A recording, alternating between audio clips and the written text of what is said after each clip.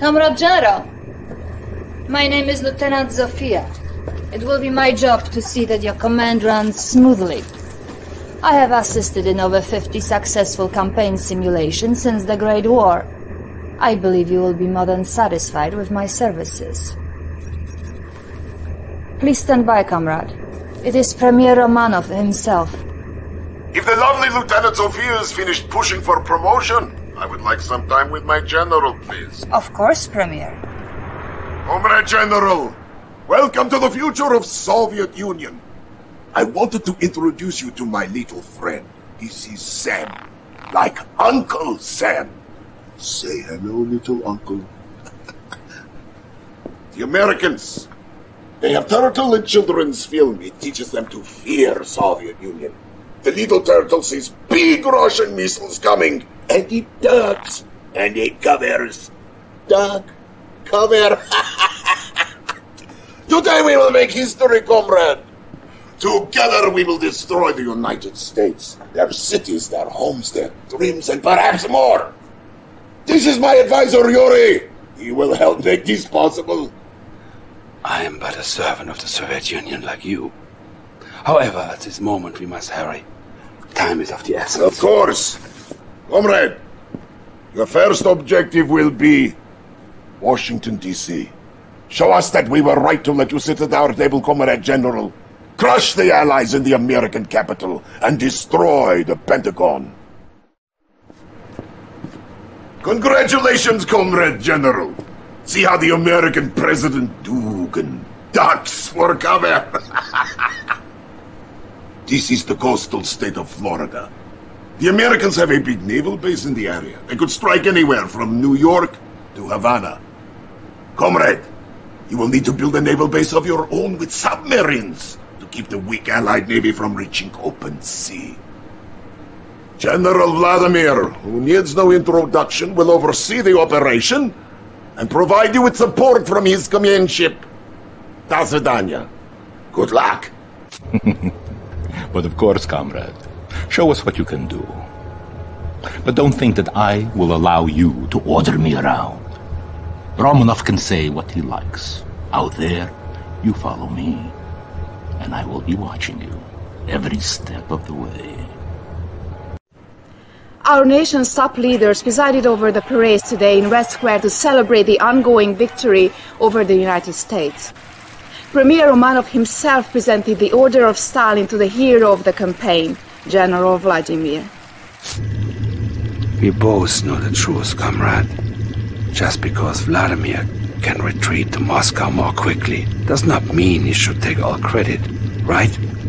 But no matter, let me share something with you. The human brain is a Pandora's box of electrical charges we can only begin to understand. Most brains are but receivers.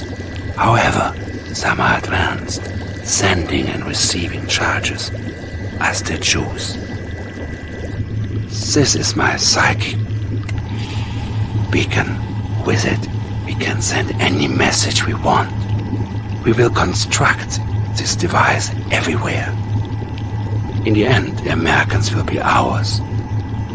Mind, body, and if you like, soul. Comrade, begin the psychic invasion in New York City. A victory there could not possibly escape Romanov's eyes.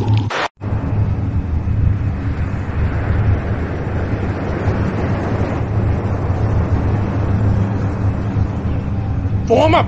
All ships at the ready! We have a situation that requires your immediate attention, Comrade General. The Republic of Korea has made a move we did not anticipate. I am tracking Korean vessels en route to what I expect to be a landing near Vladivostok. Comrade General, Premier requests your immediate attention. I'll put you through. Ah, comrade! I was just reassuring Comrade Yuri we have nothing to fear from the Republic of Korea. Perhaps the Premier is forgetting he must remind the world of His Eminence. Yes, well... yes. But do not be troubled. The general here, after doing so well with New York, surely can handle the threat. Perhaps. But I think we should call Vladimir. As you wish, Comrade Premier.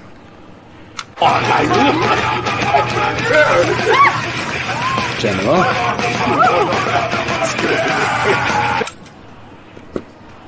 Da!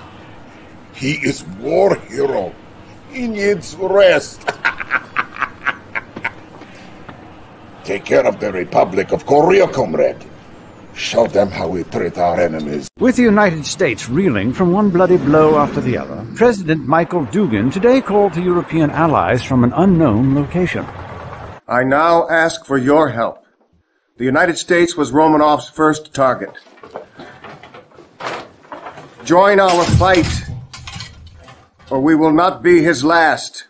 French General René Lyon has asked for a massive Allied commitment, but so far the countries have been slow to... Comrade, it appears we have overestimated the cowardice of our European neighbors. It seems the French gathered together with the German army along the Polish border. But these fools have left their homelands exposed. Show them the meaning of Soviet irony. Invade Paris and use our Tesla technology to short-circuit their plans. Leave nothing. Thousands of Parisians fleeing their homes today is absolute chaos, Jim. We don't even know if there's a president out there to call. Wait! The United States is at its knees. We owe this victory to superior leadership on the part of yourself and General Vladimir. Thank you. Your greatness is only exceeded by your generals. I have a special announcement to greet our latest success. I am now promoting Yuri as Supreme Commander of Soviet Armed Forces. What? Effective immediately. You are behind this, Yuri. I know this for a fact. It appears our Vladimir is unhappy. Pity. We have work to do, General. The Allied Pacific Fleet gathers near Hawaii. You are destroy the Allied fleet at Pearl Harbor and establish a new presence for us. General, good evening. Brilliant as usual, I see. However, I have sad news. Vladimir, you should hear this too before it goes public. Premier Romanov has fallen ill and will no longer be able to perform his duties. Really? But that is not our immediate concern. The Allies have turned to the German Professor Albert Einstein, who has built for them a chronosphere, a mass teleportation device. My intelligence sources have pinpointed their first target, our own research laboratory in the Ural Mountains.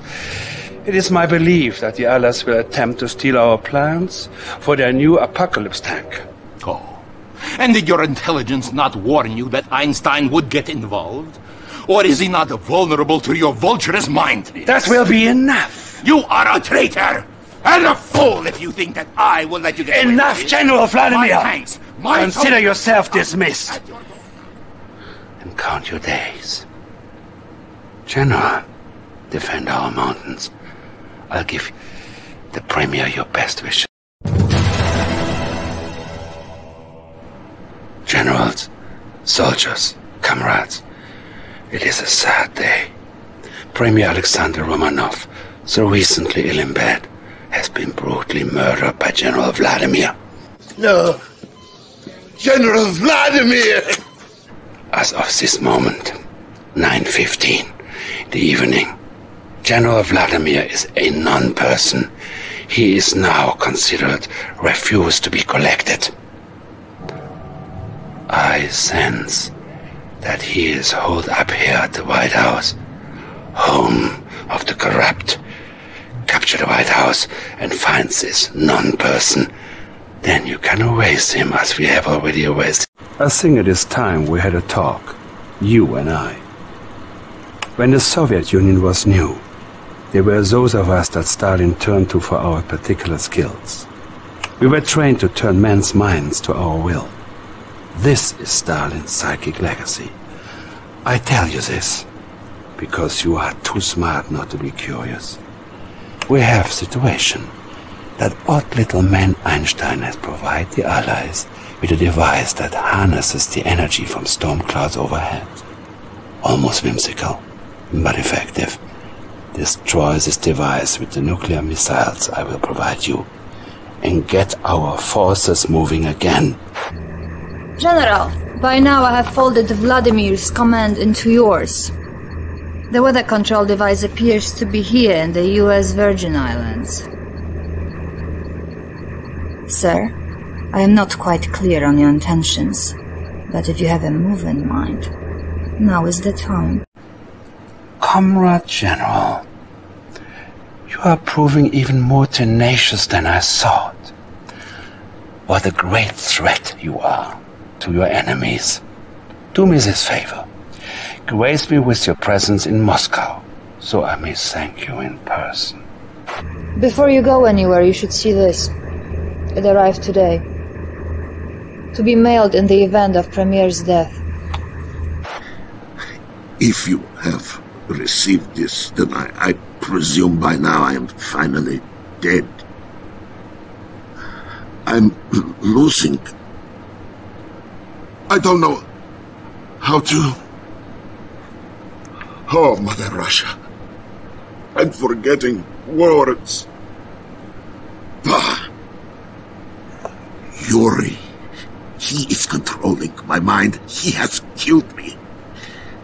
If I am gone now, the command is yours. Send this tape far and wide. Take my country back for the glory of Russia and the spirit of justice.